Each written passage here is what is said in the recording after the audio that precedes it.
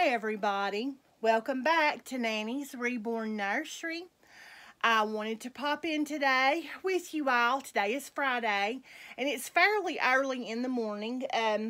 I got my honey out of the bed this morning. I've got a lot I've got to do, but I want to get my sweet Abigail out of this cute, gorgeous little elf outfit. I have to say, out of all of my Christmas outfits this year that I put on my my babies, this one's my favorite. By far, this was my favorite. So, I hate to take her out of it, but Christmas is over and the little elves have done their job for the year. And it's time for her to go back to the North Pole and start helping Santa again for next year. But anyway, I'm taking her out of this little outfit, elf outfit, and I'm going to put this on her. It's a little Humphrey's Corner, and it's a side snap outfit. And I don't believe any of my babies have worn this yet. It's kind of like unisex type outfit because boy or girl, either one could wear it. But I just thought she would look cute in this. After these really dark colors for a while, I thought she would look cute in that. So let's pop her around here. Little Miss Sweetheart, she is. Oh my goodness. If I can get this hat off of her. The hat was kind of a bit of a tight fit, wasn't it, honey? Yes, it was. Let me make sure she don't have any color fading going on. And she doesn't. Thank you, Lord. Always makes me so nervous. Let's take off your little booties. Look how cute. Those are so cute. Let's see. I'm going to lay these. Let's see, I'm going to put those right over here because those have a bell on them, and if one gets knocked off in the floor, somebody's going to think it's his toy. We don't want him to get the wrong idea, do we, Abby? No, we don't. Anything that rattles or makes a noise, little Ollie thinks that it's his. So, we have to be really careful. We have to be really careful, don't we, girl? Yeah, we do. My youngest daughter came in here over the Christmas holidays, and she saw Abby sitting up here on the shelf in her little chair in this outfit, and she pitched a fit. She's like, Mom, my gosh, she said, that is the best outfit I've ever seen you put on her. Oh, and it does. It works really well for her. So, I'll have to try and remember this for next year as well. This is just Abby's outfit, I guess. I wish there was a way that I could make that looser, because that is tight. It's tight around her little waist, isn't it, girl? Yes, it is. Little sweetheart. Yep. Get you out of that old tight outfit and put you on something really nice and loose. Forgive my sniffles this morning, you guys. I woke up literally sneezing my head off. And it's probably just my allergies and stuff again. I have seasonal allergies, but I also, it seems I have allergies like all the time allergies. I always have those sniffles going on, it seems like. It's just probably just me. Just me. But yeah, I've got a busy day ahead of me. And look, y'all, look how squishy she is. I know that's changing the subject, but look at that. I love this baby girl. I love her like that. In all reality, actually, she's probably become misshapen somewhat over the years, and she may need some extra stuffing, polyfill in here. But I don't want to put any extra in her because I love her floppy like that. I love that floppiness. I truly do.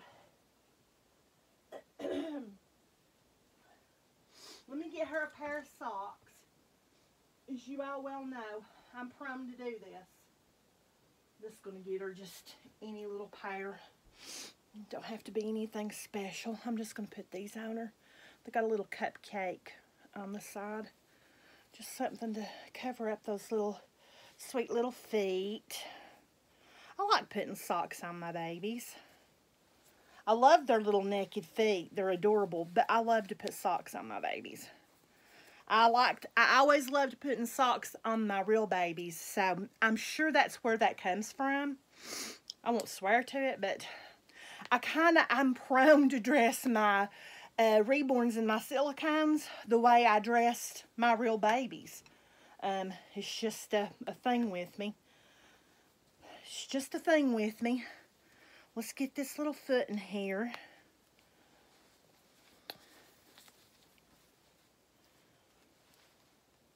But yeah, I've got a busy day ahead of me. We're supposed to be up at my daughter's. It's about, let's see, it's about 9 o'clock a.m. That's early for me, you guys. No, actually, I got up at 8:30, so it's about 9 o'clock. I've not been up a real long time. I fixed myself a cup of coffee and drank a little bit of it. And I thought, hubby left. He left to go out to the bank. And I thought, well, while he was gone, I would go ahead and get my video, you know, done. Yeah, I don't know if I've talked to you all, if y'all noticed this before, but Abby has a little scratch on her little leg. Isn't that cute? I seen that the other day when I done her video, when I was changing her into her Christmas outfit. I saw that and I thought, you know, I need to point that out next time. But yeah, back on, let's see, what was I saying? Yeah, I'm supposed to be up at my daughter's at 12 o'clock, which she's just right up the driveway. It's not like I've got far to go. And, yeah. Got a few things I need to do before I go up there. I don't know how long we'll be up there. It could last a long time, and then everybody may fizzle out, you know, and get tired and come back, go back home early. I'm not really sure, but yeah. Don't this feel better, girl? Huh? Doesn't this feel so much better than that old tight outfit? Yeah, that old tight elf outfit. I say I'm not an elf.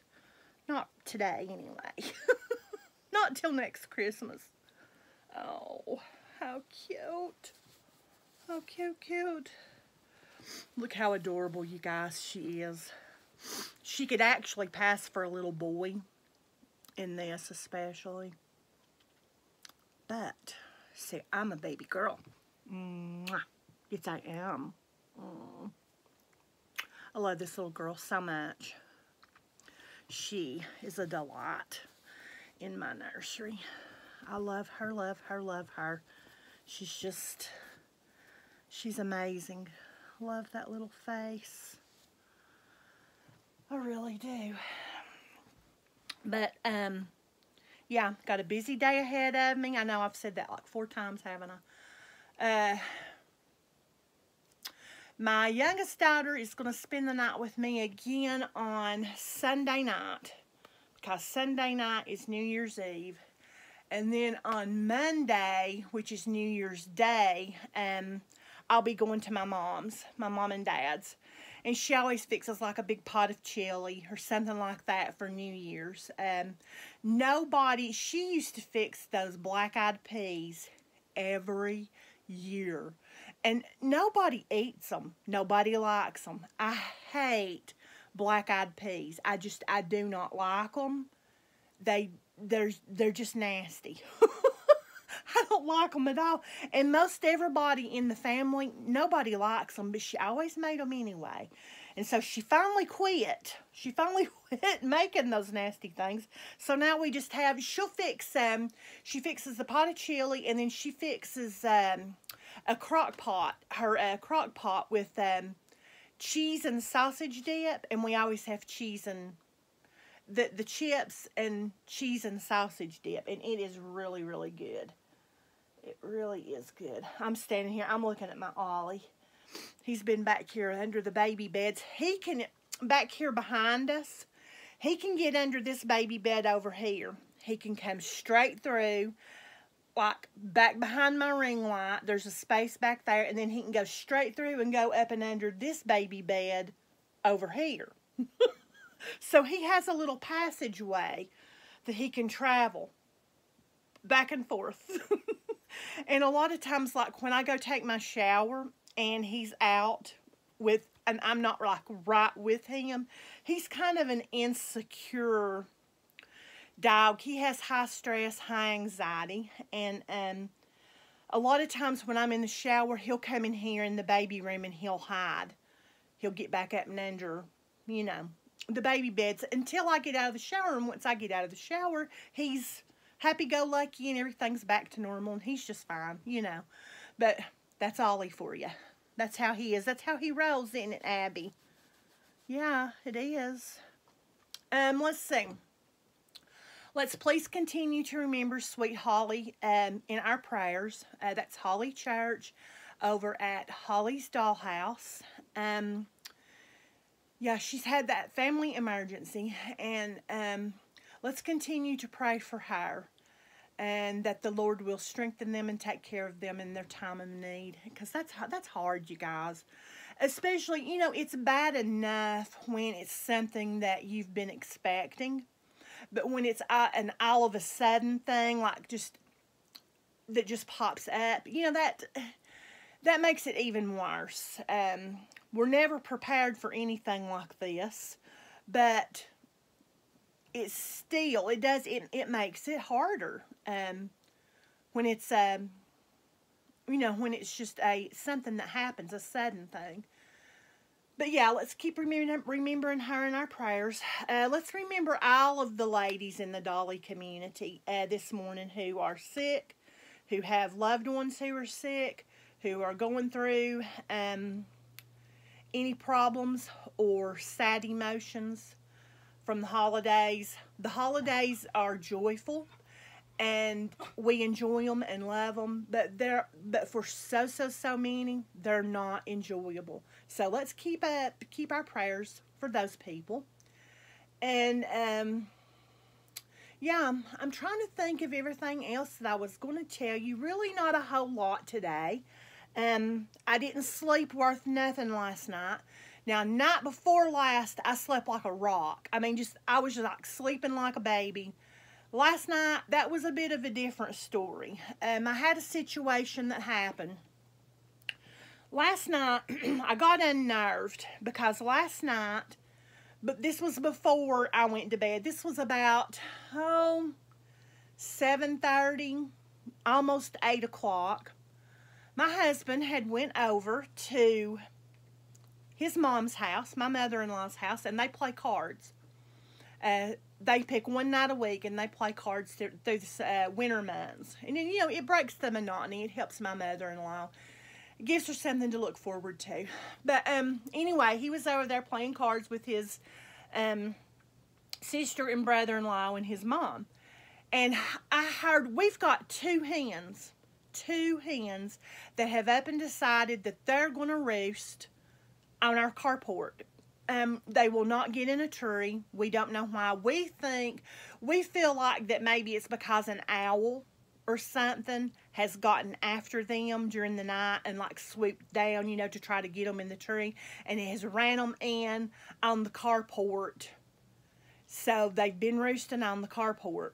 And hubby, he was aggravated about the other day. He said it's not good that they're roosting down low because we've got some boxes and stuff that's stacked up out there, and they get on those boxes.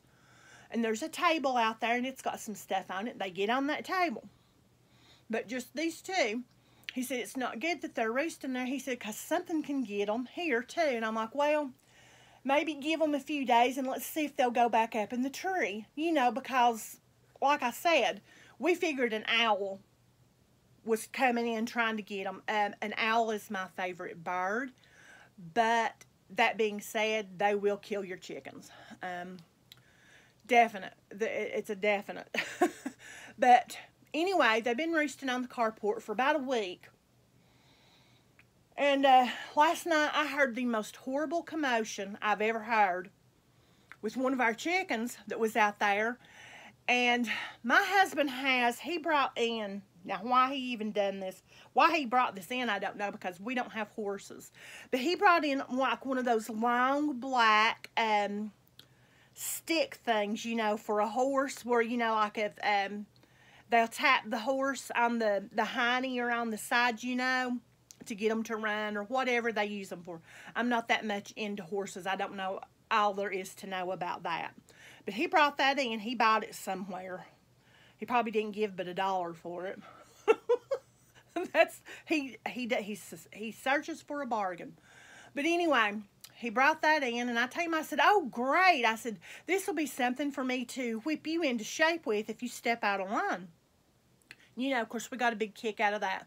Well, I heard the commotion with the chickens, and I thought, I don't know what's out there, but I took that whip just in case.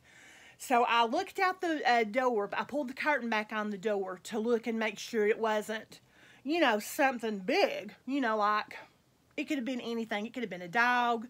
It could have been anything. So, like a stray dog. But anyway, I didn't see anything. So I took the black whip and I stepped outside, and I went in the direction over to the far side of the carport where I could hear my little hen crying.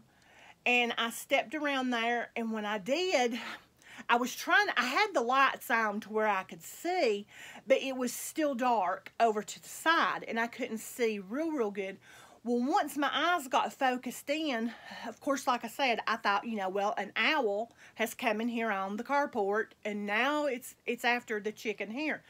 But after I got to looking, I noticed it wasn't feathers. It wasn't feathers, it was fur. And then the next thing that hit my mind was, well, we need to make sure it ain't a skunk, because you don't want to whack a skunk. A skunk's going to get you. It's going to spray you.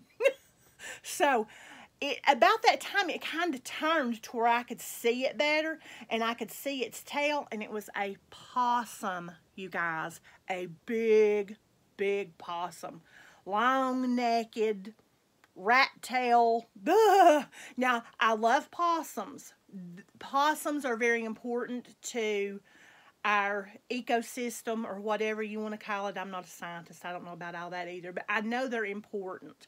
A possum is the only marsupial, which is, they carry their babies in a pocket on their stomach, but they're the only marsupial that we have in the United States, or at least in Tennessee anyway. So, that I know of. But anyway, I seen what it was, and I just took that black whip, and I just popped it, whacked it on the back, and I said, you turn loose of my chicken. And I whacked it 2 or 3 times, and it turned loose, and the chicken went off into the backyard. The chicken's fine. And the possum took off and went the other direction. So, y'all know it's not every day that a woman gets a black horsewhip and spanks a possum. But I did. I didn't hurt the possum, but I whacked it hard enough to make it turn loose of our little hen. She's a little red hen, a pretty little chicken. But I saved that hen's life. Hubby came home, and I told him, I said, you're going to have to do something. I said, there's a possum. She came in, she or he. It looked like a he, because it's big.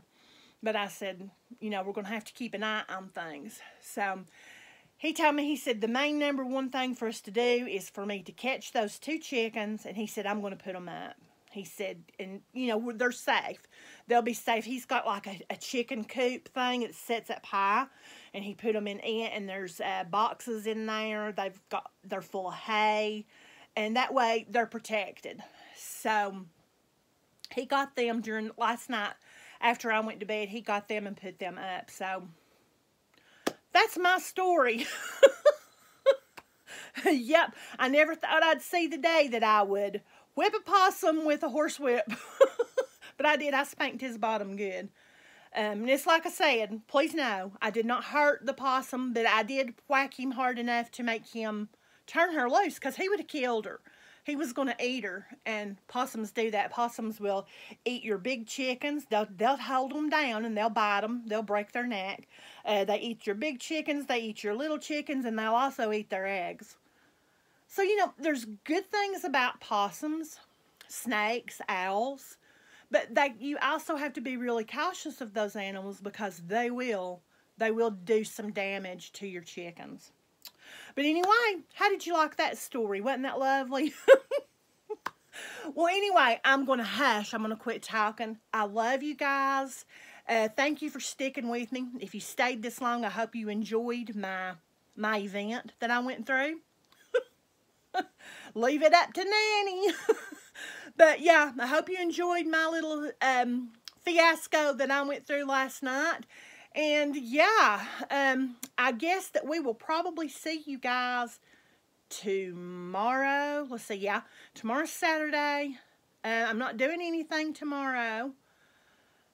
I won't be doing anything else until Sunday night. So, yeah. Anyway, I'll try my best to get back in here tomorrow and change another one of my sweeties out of their Christmas outfit and into some wintry warm clothes. Won't we, Abigail? Tell the ladies bye. Bye. Thank you for coming. Thank you for coming to visit us. God bless you all, and we will see you in our next video. Take care. Bye.